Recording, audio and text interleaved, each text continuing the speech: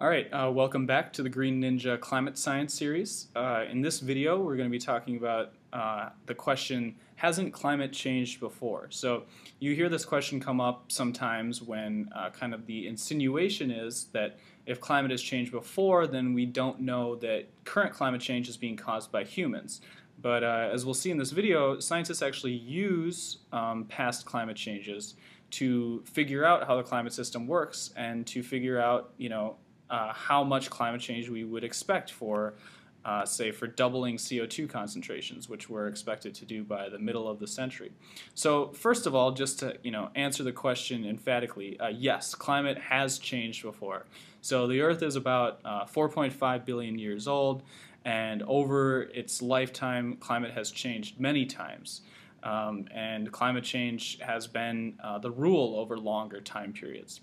But the point is that scientists can use those climate changes to understand how the climate system works and to better understand what we would expect over the next 100 years as we change the amount of greenhouse gases in the atmosphere. So just to give you a broad idea of how this might work, looking at, say, the past 400 million years, we can see a relationship between a couple variables in this graph. So what we're looking at here is an estimate of the atmospheric CO2 concentration from various lines of geological evidence and from different computer simulation models. And we can see that the amount of CO2 in the atmosphere has gone up and down over time. And then what these blue blocks are showing is, over the same time period, how far south continental glaciers extended. So 90 degrees is the North Pole, and then 0 degrees is the equator. So we're showing that at certain times in the Earth's history, we had glaciers down close to 30 degrees of latitude, and then in other times we had no glaciers at all.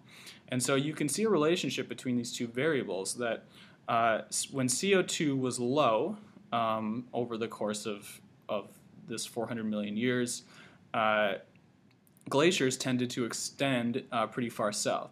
And when CO2 was high, there tended to be no glaciers on the surface of the continent. So what this means is that we can look at this relationship and try to tease out how much temperature change is accounted for by different levels in greenhouse gases. So we can look at different time scales, so zooming into this last kind of sliver of the graph in more recent time periods, we can look at how the climate has changed over the past 500,000 years in this case. And what we see is that there have been cyclical changes in climate. The temperature of the Earth has swung by about 4 degrees Celsius up and down in these 100,000-year cycles, which their name is Milankovitch cycles. And we don't really have time, it's kind of beyond the scope of these videos, to go into the mechanisms behind Milankovitch cycles. But it has to do very broadly with the Earth's orbit around the Sun and how much solar radiation hits different parts of the Earth at different times of the year. But one point that's worth making here is that when scientists have studied these oscillations in climate, they've found that greenhouse gases play a very important role in how big a temperature changes we actually saw over this 500,000-year period. So changes in greenhouse gases didn't directly cause this 100,000-year cycle in climate. As I said, changes in the orbit of the Earth around the Sun did. But greenhouse gases very much enhanced how big of temperature changes we saw during these cycles. So scientists have used all sorts of different means to try to extract how big the effect from greenhouse gases has been in these Milankovitch cycles.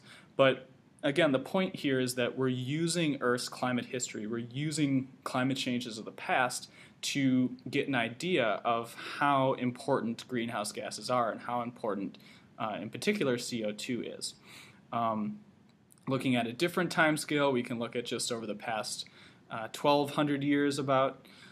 So we're showing the years prior to 800 all the way up to the year 2000 here.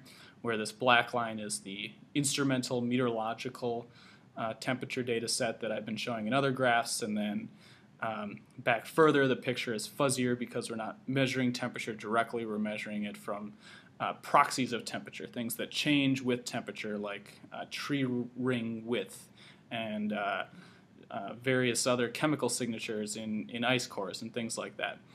So anyway, the picture is fuzzier as you go back, but we can study these little wiggles in temperature change, and we can look at how solar radiation changed over that time period, how volcanic eruptions changed over that time period, and again use those to quantify how big of a deal these things are when it comes to changes in temperature. So scientists, a ton of their understanding of the climate system comes from the fact that climate has changed before, and we have these data sets to look at to figure out how big an influence the sun is, and how big an influence volcanic eruptions are, and how big of influence greenhouse gas levels are. So the fact that climate has changed before certainly doesn't mean that humans can't be causing the current climate change. I mean, by that logic, you could say that because people sometimes die of natural causes, that means that murder doesn't exist or something, right? Just because people die of natural causes, it doesn't mean that someone can't also be murdered. And just because the climate has changed before doesn't mean that that humans can't be causing the current climate change. And in fact, when we look at how climate has changed before, we see very strong evidence that greenhouse gases actually make a huge difference in why the climate has changed in the past.